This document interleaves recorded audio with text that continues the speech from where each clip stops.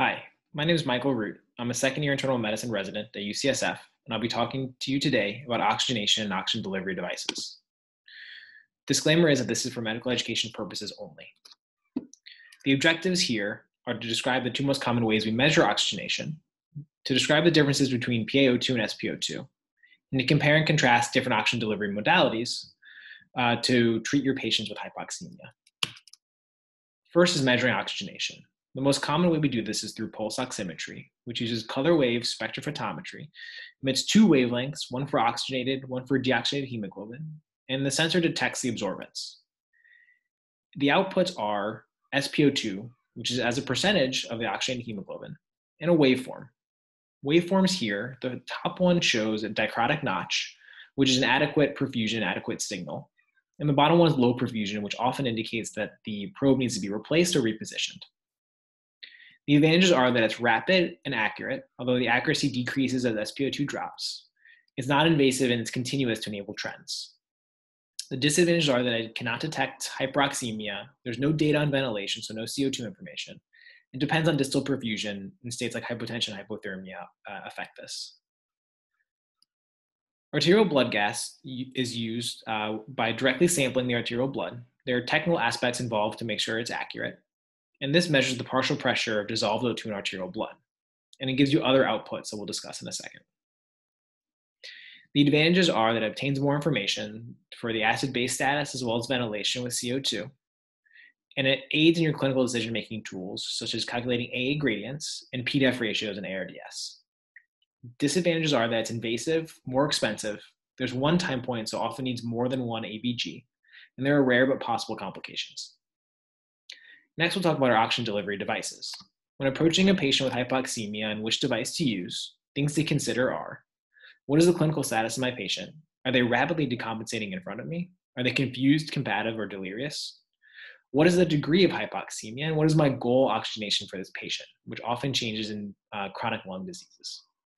What is my desired FiO2 and flow rate? So what are my options? There are many options to choose from, and again, respiratory therapists will be your best friends here. And we'll break these down into variable performance and fixed performance devices, and then finally talk about CPAP and bilevel lastly. Variable performance means that FiO2 delivered is dependent on the patient's peak inspiratory flow rate. And fixed performance means that I can deliver an FiO2 regardless of my patient's flow. Nasal cannula is often the most commonly used device, and most clinicians have familiarity with it. It's simple tubing with nasal prongs and delivers flow between 1 and 6 liters per minute. The FiO2 varies between 25 and 40%, and the tip to remember here is that every 1 liter per minute extra gives you about 4% extra FiO2. The advantages are that it's lightweight, inexpensive, and mobile. However, the downsides are there's variable FiO2 with room air mixing, as patients often mouth breathe or have variable respiratory rate and tidal volume. Next is high flow nasal cannula. One device is shown here.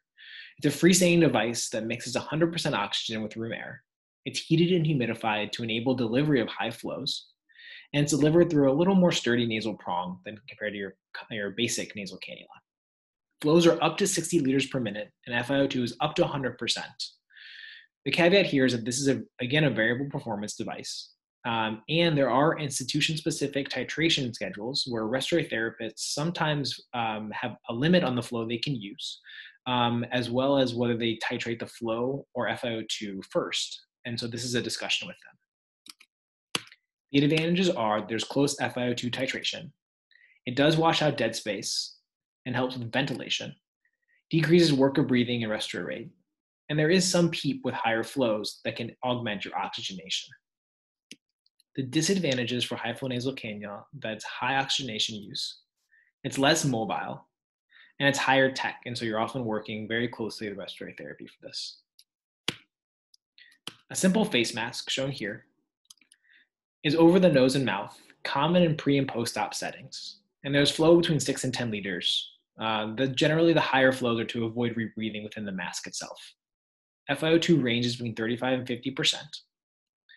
The advantages are that it's easy to apply and available in most settings, and it can generate high FiO2.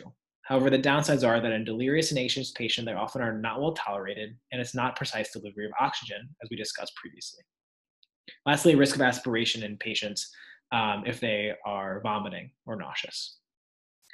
Venturi Mask is next and shown here. This is a fixed device, which is a face mask with different adapters to enable a fixed FiO2 in liters per minute flow. These holes need to maintain patency, and RT can help you with this, and delivers an exact FiO2 between 24 and 50%. The advantages are that it's constant and precise, and the disadvantages are that it requires port exchanges and the same downsides as a simple mask with anxious patients and aspiration risk patients. A non-rebreather, shown here, is a face mask in a reservoir bag.